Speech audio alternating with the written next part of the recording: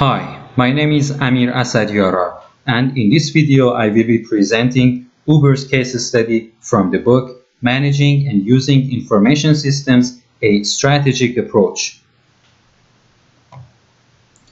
Uber is a ride-sharing platform founded back in 2009 that connects independent drivers to riders. In recent years, Uber has also launched some subsidiary platforms such as Uber Eats or Careem, which connects those who deliver to eaters and restaurants. These platforms' drivers globally spend 8.5 million hours on the road daily. Uber's business strategy mainly consists of three pillars. First, high level of user convenience, meaning that there is no need to call dispatch, wait in line, or wait from a curb. Riders just tap request on their smartphone and wait for the notification that driver has arrived at their door. When they reach their destination, they say thanks and just get out of the car. The payment is automatically charged to customer's card or account. Uber app integrates innovative features and capabilities. Operating at low costs through innovation is placed at the core of Uber's business model. Also, depending on their purpose and budget, riders can choose between different types of services provided by Uber, such as Uber Pool, Uber Premium, or Uber Moto. Uber claims that these contracted drivers are independent and free, and actually they are the boss of their own work. But are these drivers as independent as they might think they are? Can they really decide when they want to work, where they want to do their job, how long they want to provide service, or how they want to operate and behave?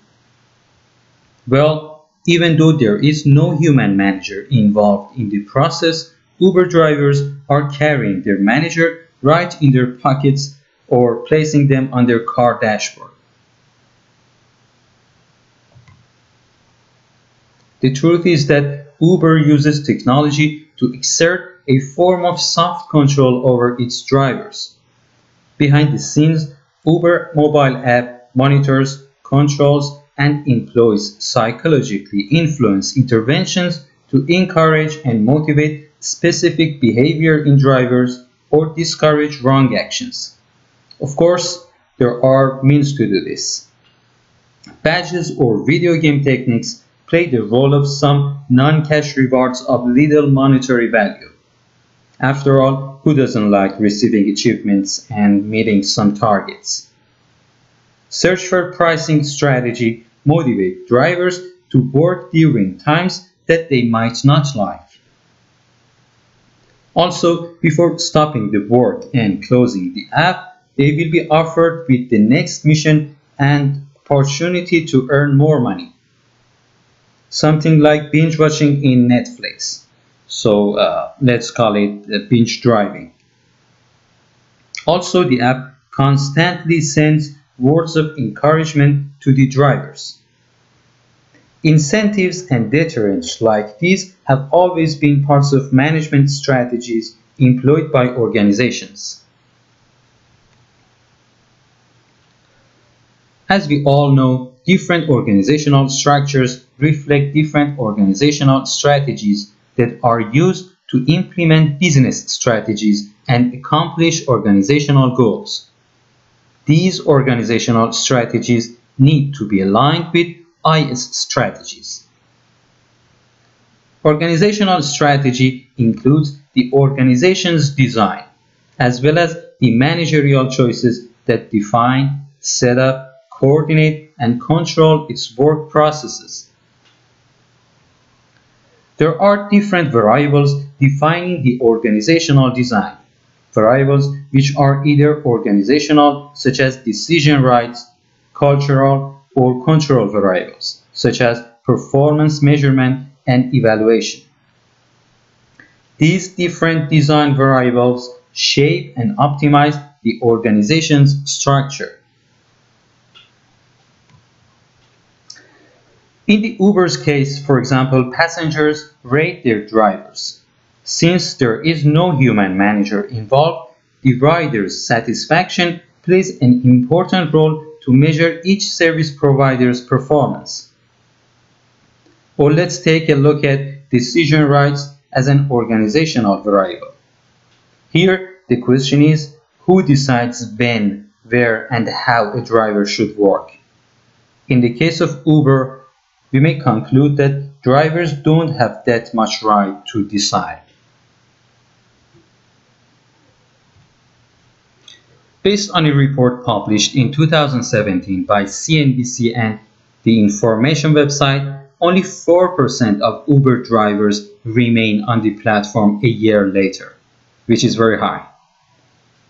Also based on CNN Business, by stating that these drivers are independent contractors and not employees, they don't get rights such as minimum wage, overtime, workers' compensation, unemployment insurance, paid sick leave, or on-the-job expenses. So, what Uber drivers actually strike for? Well, drivers are pushing for better treatment and improved conditions.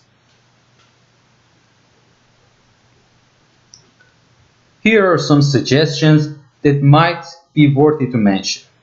First, we need to consider the fact that not all incentives and deterrents work the same in every country and community.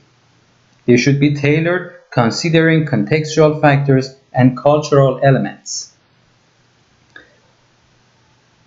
Also, studying the main reason for such high turnover rate might be helpful to see if it is from financial aspects or the fact that drivers don't feel that they are really respected.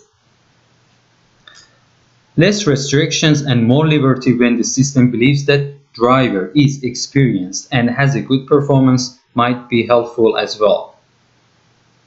Also, sometimes communicating and interacting with drivers through an app might become frustrating, so some human contact might be helpful in this case. Uber also can take advantage of different methods such as bidding or using more efficient tipping policies. Thank you for watching this video.